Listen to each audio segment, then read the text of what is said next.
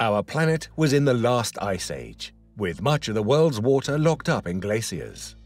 The human population was much smaller, still living in the Stone Age, made up of different species of hominids such as Neanderthals and early modern humans. The world was also home to now extinct large mammals such as mammoths, saber-toothed cats, and giant sloths. Human cultures were developing and becoming more complex, with the use of fire and tools becoming more widespread. This was when a single small green dot passed over the sky, with a cloudy tail following it, visible for only mere weeks before vanishing out of view.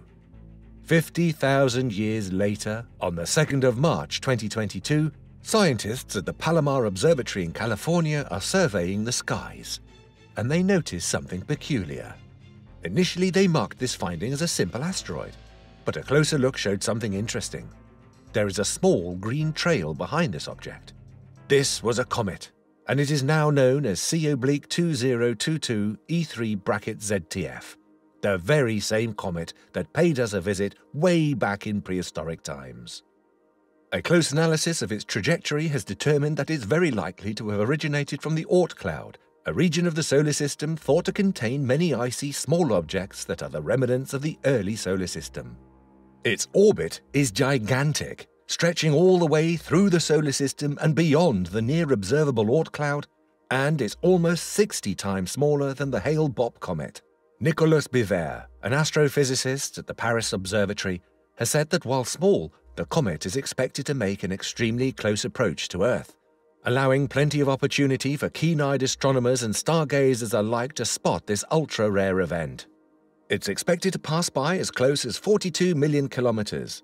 While that seems like an unfathomably large distance, on an astronomical scale, that's considered very close. In terms of distance within the solar system, it is roughly equal to the average distance between the Sun and the planet Mars. We could also get a nice surprise, and the object could be twice as bright as expected, he added. Retired astrophotographer Dan Bartlett has been capturing stunning images of the comet from his cabin in Yosemite National Park, California. To him, gazing at the sky is a humbling experience that he encourages others to partake in. Dan keeps 2 powerful telescopes on his porch in Dune Lake and takes advantage of the clear nights and dark skies to snap awe-inspiring photos. The smoother airflow near bodies of water, such as lakes or oceans, reduces twinkling of the stars, thereby allowing for more detail in his shots.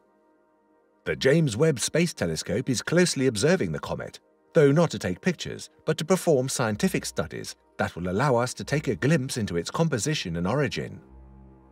Thomas Prince, a physicist from the Californian Institute of Technology and researcher at the Zwicky Transient Facility, describes the comet as a rare visitor that will provide insight into our solar system beyond the outermost planets.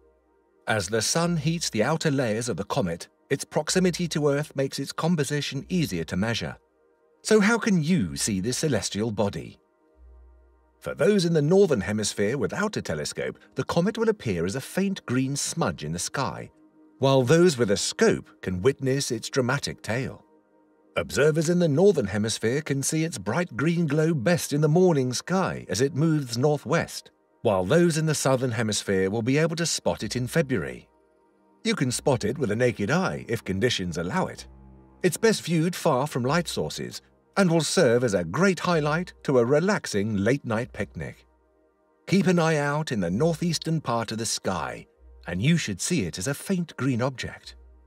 There are many stargazing apps that allow you to track its position in the sky in real time, as well as to view a prediction of its trajectory.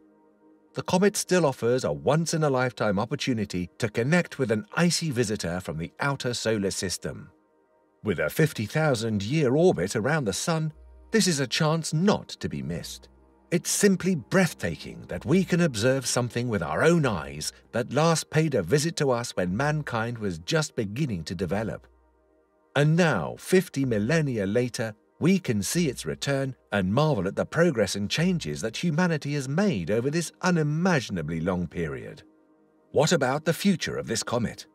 Observations have determined that it's set to go past the Oort Cloud, where there are 2 outcomes. Either it escapes our solar system completely, never to return again, or it takes a long orbit that will have it returning to Earth. but this time not in 50,000 years, but in many millions of years. And we leave you with an interesting thought about this. What will be the state of mankind the next time this comet swoops around to revisit us?